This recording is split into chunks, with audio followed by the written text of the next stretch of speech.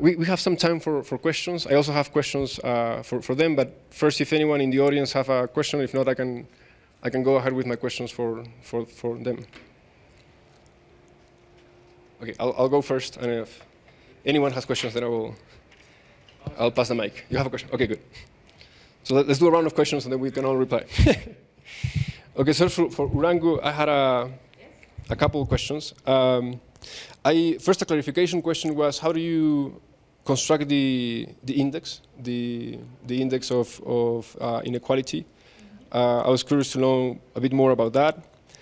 And then I have one question on the relationship you're trying to get at.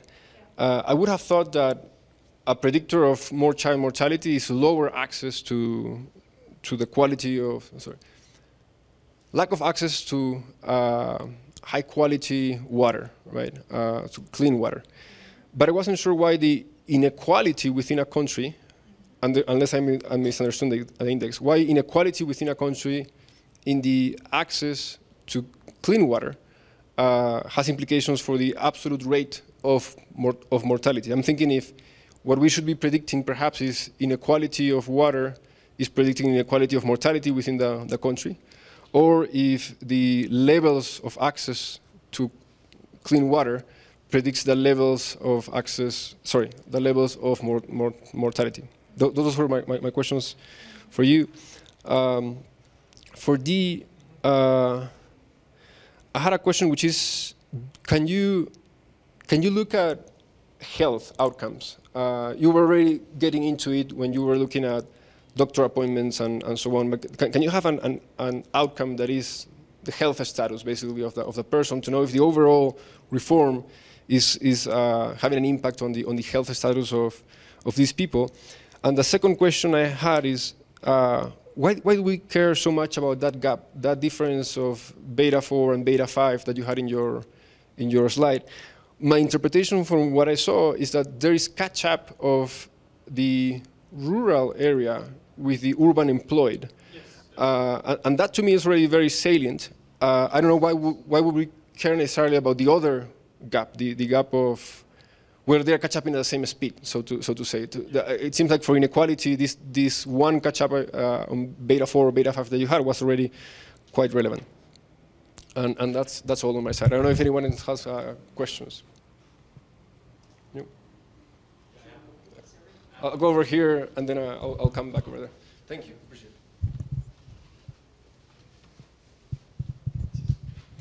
Yeah, I have another question for Dee that's actually related to that last question, and it has to do with the gap that you construct. So, as far as I understand, the gap is urban and rural gap, right? But your control group is in itself like composed of urban people. So when you're comparing beta 4 and beta 5, you're having like an urban employed population. Is it employed or not employed? So the beta 4. I don't. See the slide. But the control group is the urban employees, and the treatment group is the urban resident, and another treatment group is the rural. Yeah, so I'm not entirely sure if like consistent with the last question, if that is the gap that you might want to look at, but perhaps you could go ahead and take the mean of your control group, which is the urban population, the urban unemployed population, and just take the coefficients and look at how much the mean is changing with respect to the urban group, because what you're having is two coefficients which are like both of them are giving you an interpretation with respect to the control group, which is indeed, okay, you have it there, which is the urban not employed population. So I'm not entirely sure if that gap has the type of meaning that you intended, or maybe I'm just not understanding it correctly. So this is the first DID, and the first DID would measure the change in the gap between the urban employed population and urban resident population, the urban not employed population.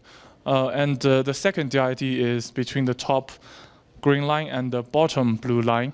That measures the change of gap between urban employees and rural residents.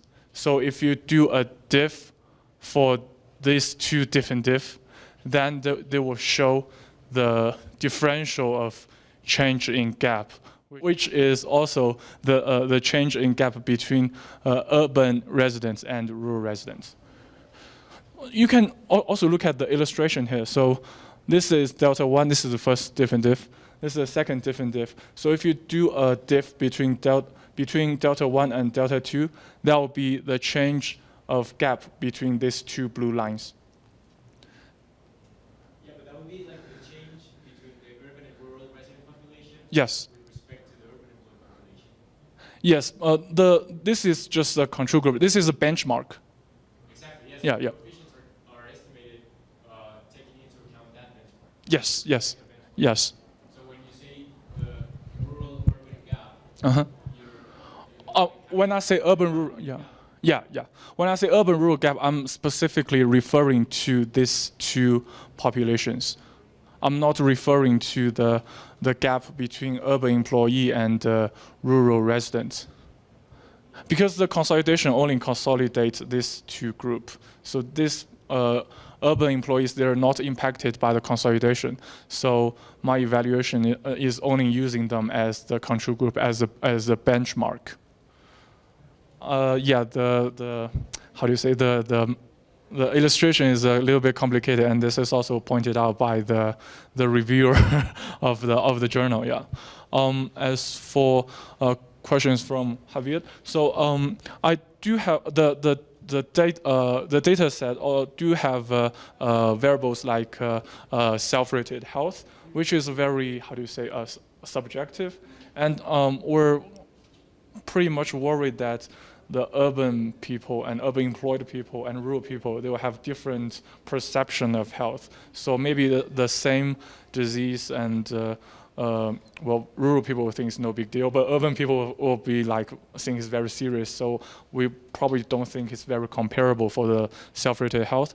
And for more objective things like, for example, the blood pressure stuff, the survey did not cover that. So yeah, I think that could be a future, how do you say, future study, future direction for studies if such data such variables are available, particularly for the very subjective medical measures, like, for example, blood pressure and things like that.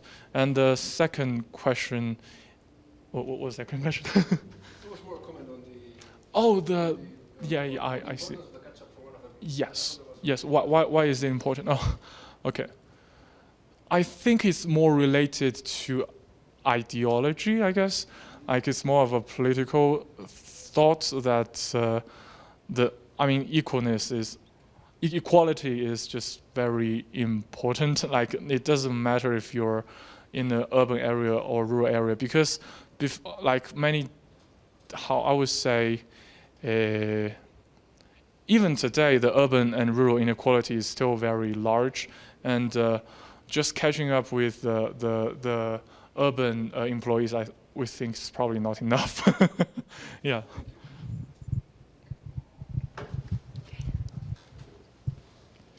So thank you for the question. These two questions are really, really thought-provoking. Actually, I've been prepared a bit.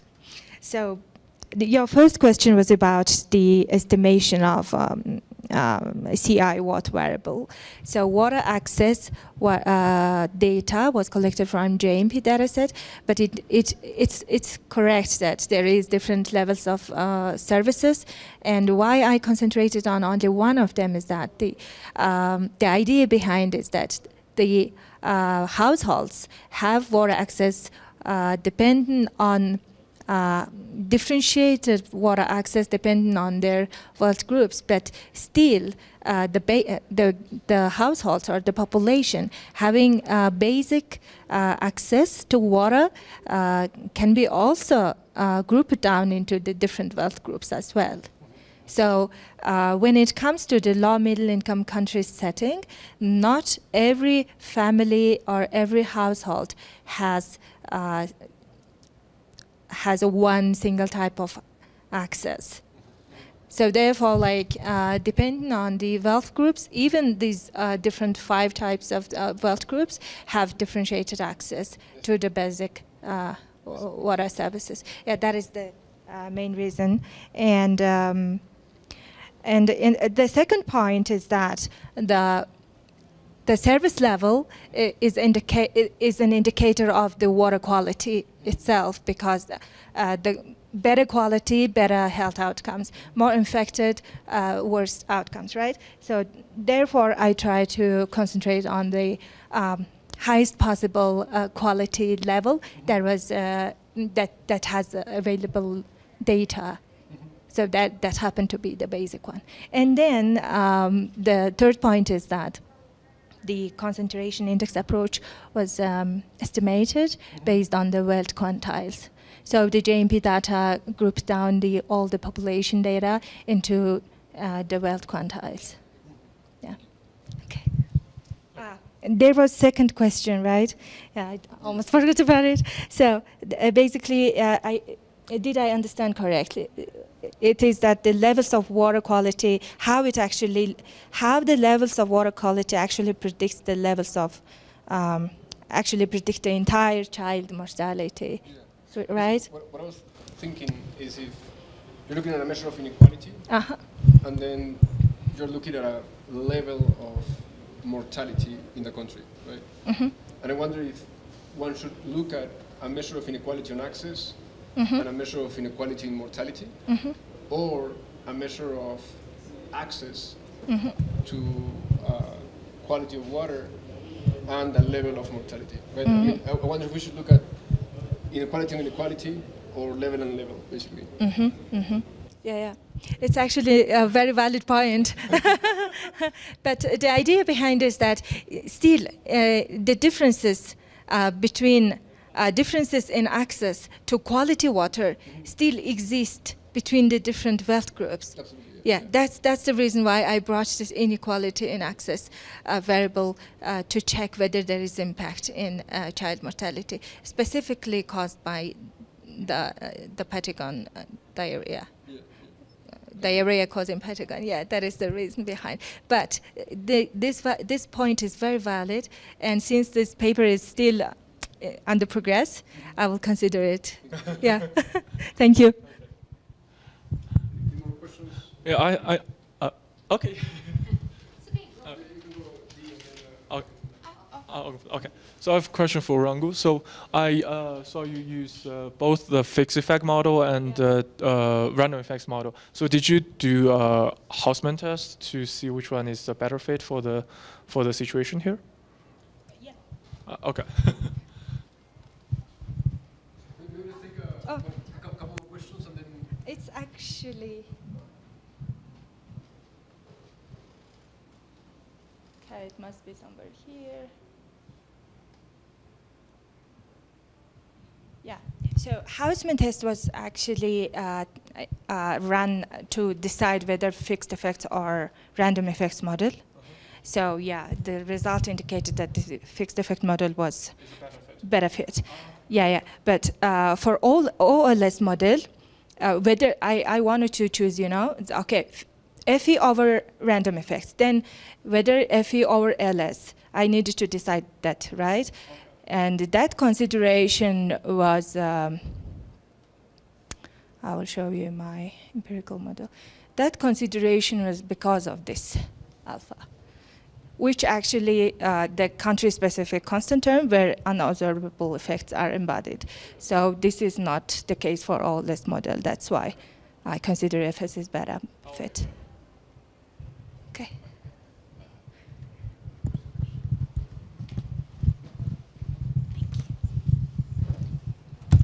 Well, good morning. Thank you so much for your presentations. My question is for Javier. Well, I was wondering, how was your parallel trends checking or test? Your parallel trends test, how was it?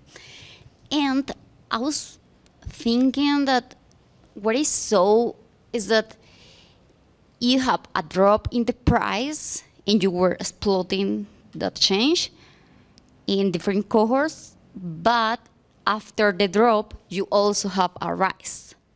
So you can also like kind of do similar exercises in those cohorts. I don't know if you had the opportunity of doing that kind of exercises, and what was the results if you had the opportunity.